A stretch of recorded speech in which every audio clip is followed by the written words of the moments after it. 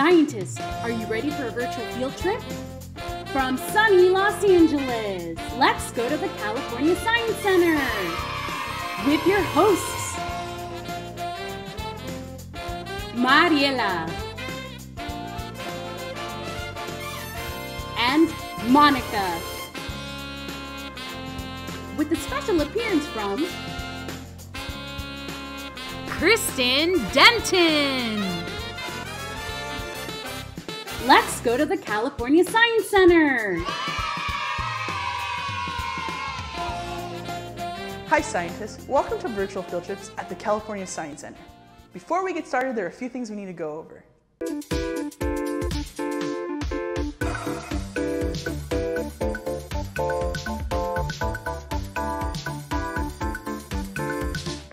All virtual field trips will have a question of the day, and today's question is: why is it important for habitats to have many different types of living things? Pause the video now to write down the question of the day in your notebooks. And don't forget to write or draw things you observe in the video to help you answer the question.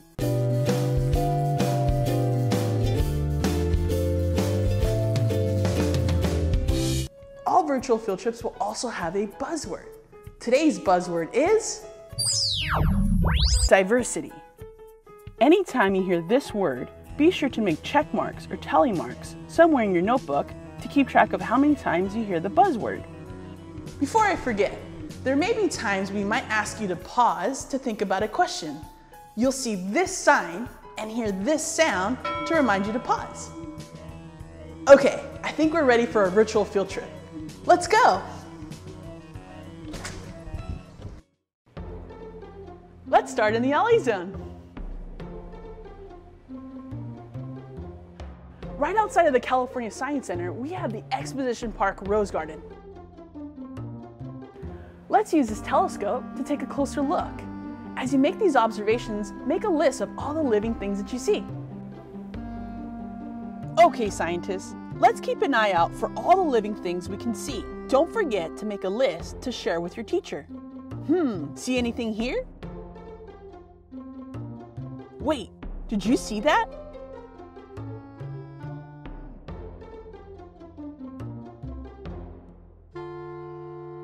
Is that a living thing?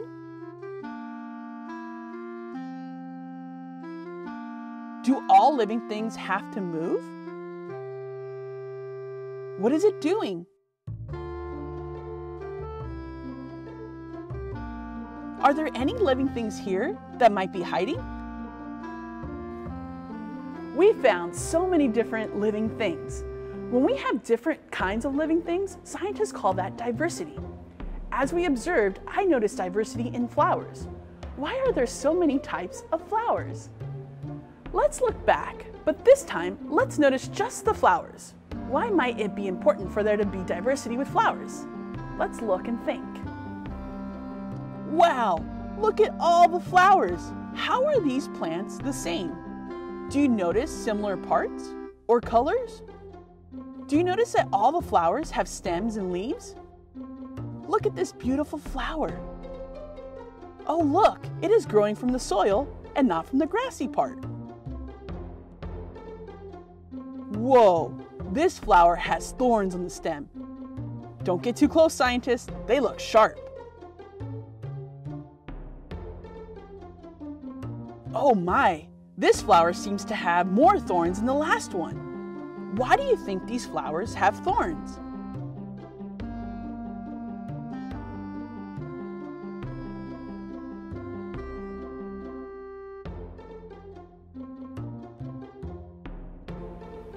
Wow, I didn't realize there were so many different kinds of flowers with so many different colors and shapes.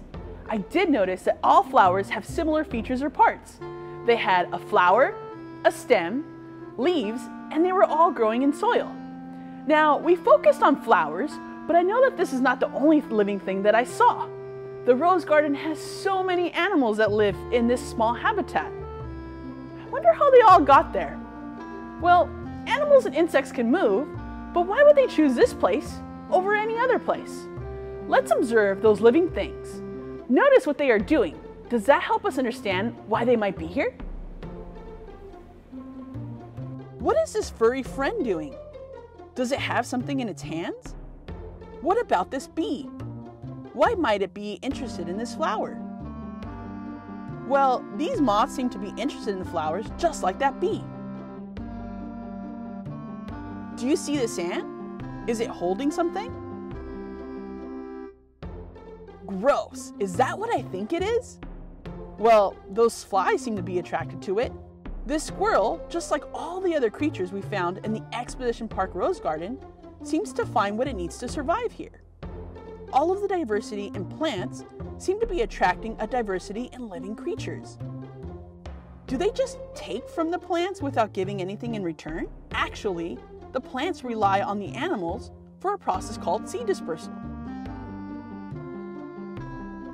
As the animals eat, they're helping to move the seeds of these plants from one place to another.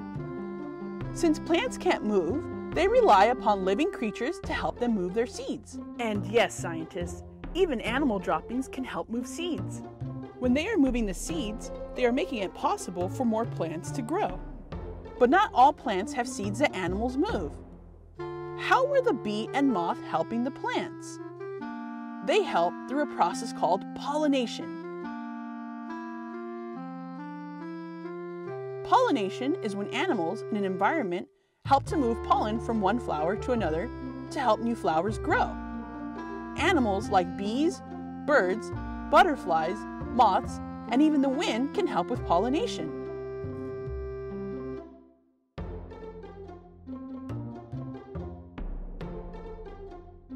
Wow, it's a cycle! The big, beautiful plants like the flowers and trees attract insects and other living things that want to use them as food. As they eat, they are helping to disperse seeds and pollinate flowers. I wonder if we can find diversity in another place. Oh, I know!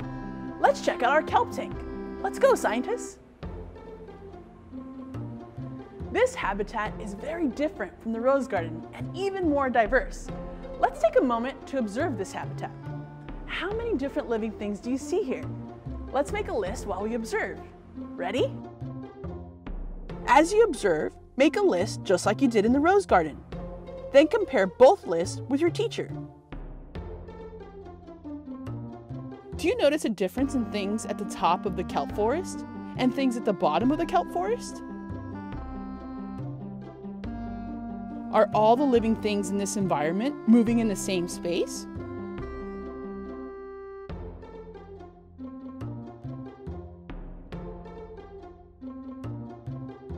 We talked about how the plants and animals interact in the rose garden. How do you see living creatures interacting in the kelp forest?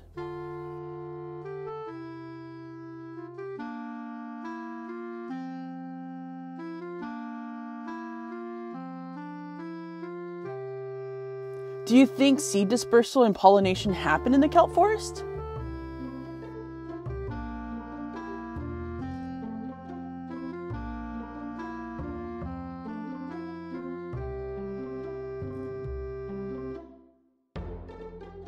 Now that we have looked at two different habitats, compare your list with your teacher.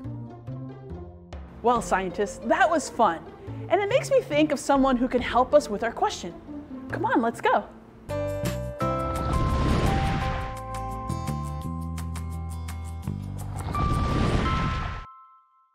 Hi scientists, I'm Kristen from the California Science Center.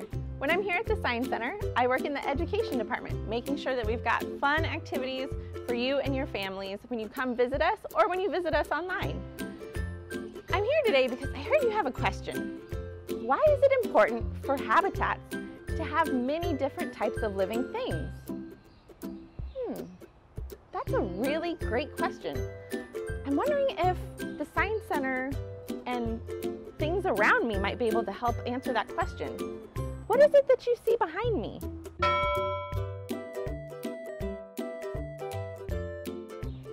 That's right, there's a ton of plants behind me.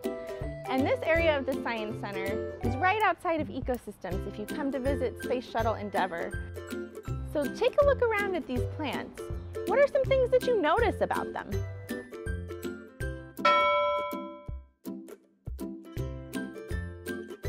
In a forest like this, scientists call the very top layer of trees and leaves the canopy.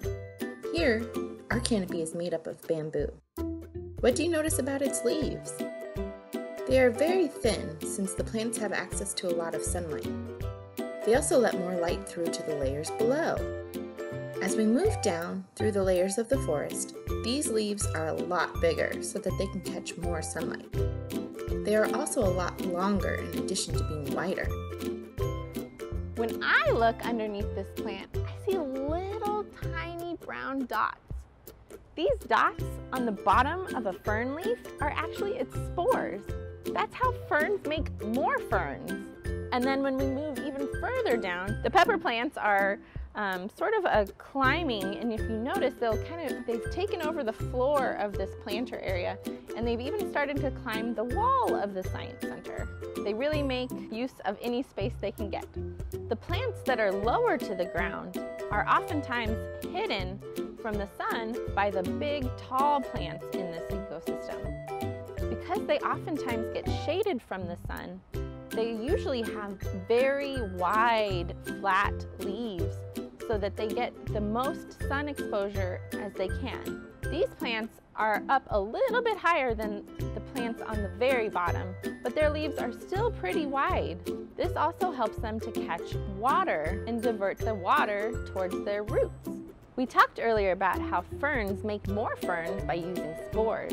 Ferns are the only plants that do that. Some plants use flowers in order to make more plants. What animal do you think helps by carrying pollen from one flower to another?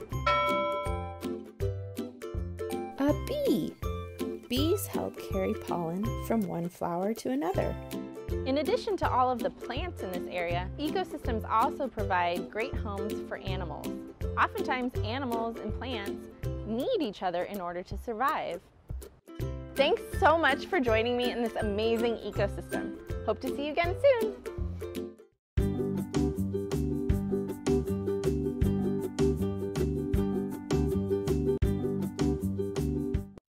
It's time for our science sketch. And you might be wondering, why are we drawing in a science video? Well, there are a lot of reasons why sketching can help us with our science learning. As you draw, you may encounter new ideas. These new ideas are great because they can inspire you to ask more questions. Sketching also helps us learn or process information better. We are helping our brain understand science in a different way. Keeping a science notebook is also a good idea. That way we can see our thinking on our page. As we draw together, listen to the information I am giving you. What you hear will help you answer the focus question. And of course, science sketching is fun. Ready, scientists? Oh yeah! The pause button will come up throughout the video, but you can pause or play back any part that you need. For this drawing, you'll need a pencil, eraser, and a black pen or thin marker. Scientists, today we are going to draw a picture to better understand how living things help a habitat grow. First, we are going to draw 3 parts of a habitat. On the left side of our page, we are going to draw a tree.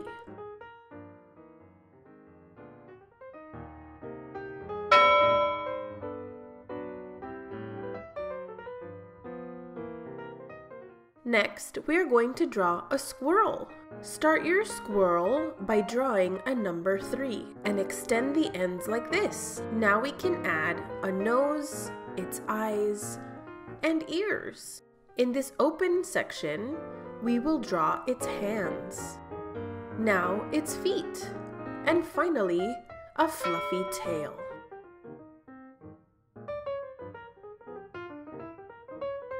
Finally, we are going to draw an acorn. Draw a line like this. Now, make a half circle that connects to the ends of the line. Draw the stem, and the bottom half will be a half oval. Finally, we're going to add these lines to the cap of the acorn.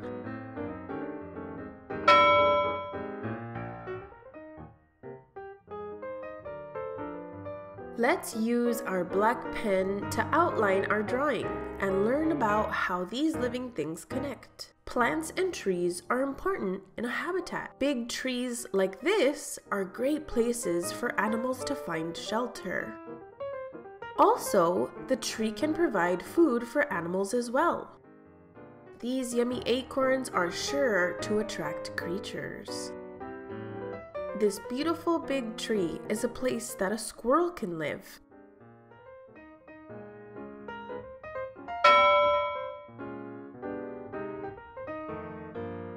While it seems like the squirrel is getting a lot from the tree, the squirrel is also helping the tree. The squirrel will help to move the seeds of the tree. That is called seed dispersal.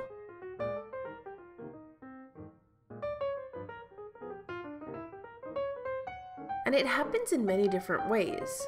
Maybe our squirrel friend has too many acorns in its hands and it drops a few as it runs around. Or maybe the squirrel will bury some of the acorns to save for later.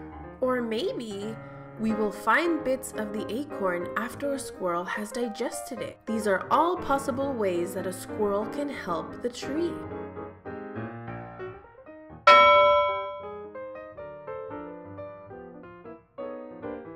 So the squirrel will take the acorn and move it to new places. And now this little acorn has a big job. This acorn is a seed that will grow into a new tree. But it will need some help.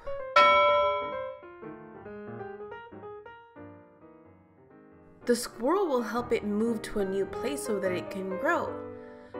But it also needs sunlight, water, and time. Once time has passed, it will grow into a big, beautiful tree.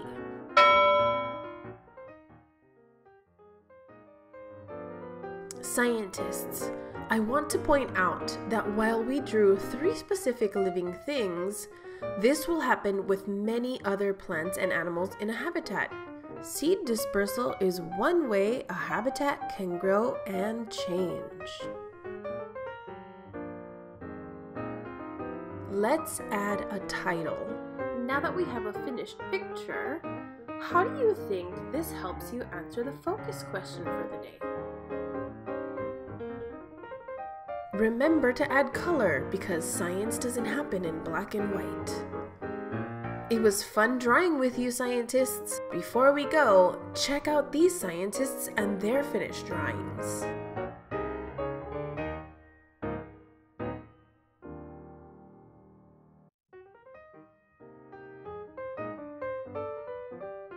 If you have a chance, tag us on our social media. Now, let's head back to the discovery room. What a great field trip! Let's go over all the things that we did today. We started our virtual field trip in our LA zone where we used a telescope to make observations of the diversity in the Exposition Rose Garden. Then we made our way to our kelp forest to observe even more diverse habitats there.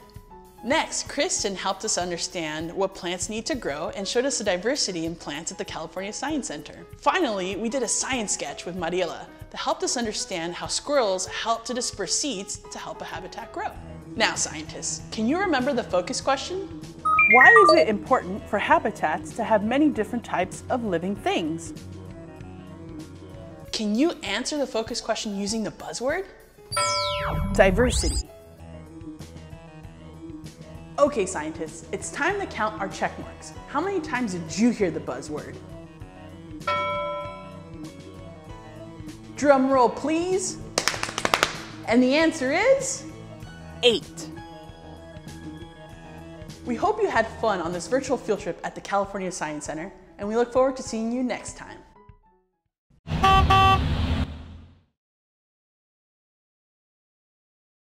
For more information on virtual field trips, please visit our website,